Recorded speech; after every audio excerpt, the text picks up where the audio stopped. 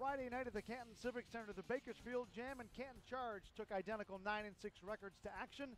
And right out of the gate for the visitors, Casey Prather coming off the bench. All he did in 22 minutes was score 12 points on 6 of 10 shooting.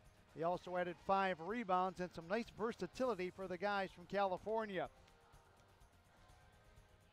Jam got off to an early start and took control from the beginning, and they got a heck of a night from Archie Goodwin.